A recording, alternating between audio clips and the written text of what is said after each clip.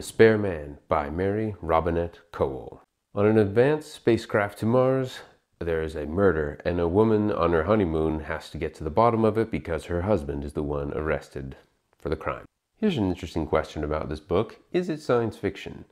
It does take place in a spaceship, and there's a lot of scientific elements, like different gravities on different levels, drinks that can be printed, a delay from Earth to the ship. The elements are there, and yet at the center of this story, it really could just take place on the Titanic. I don't hold this against this particular book, but I think it's an interesting question.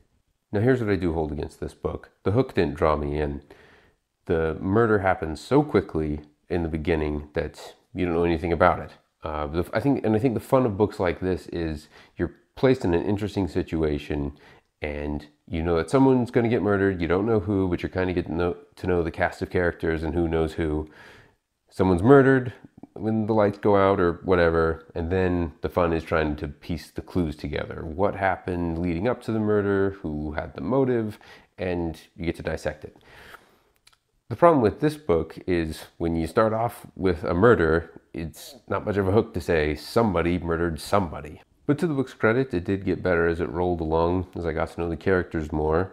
I think the best character, actually, I know the best character was the lawyer back on Earth. That was the highlight of the book for me, because she's just such an interesting personality, as like the main character is trying to talk through all these legal things. And meanwhile, there's a lag time that gets longer and longer as the book goes along because the spacecraft's getting farther away from the Earth. It's actually pretty funny. I give her full points for that. I thought the ending was adequate, but I was hoping for something a little more fulfilling. I like when you realize what happened and then there's like a chain reaction of all these clues that were spread out. They come together to weave this interesting final conclusion of how everything really went down.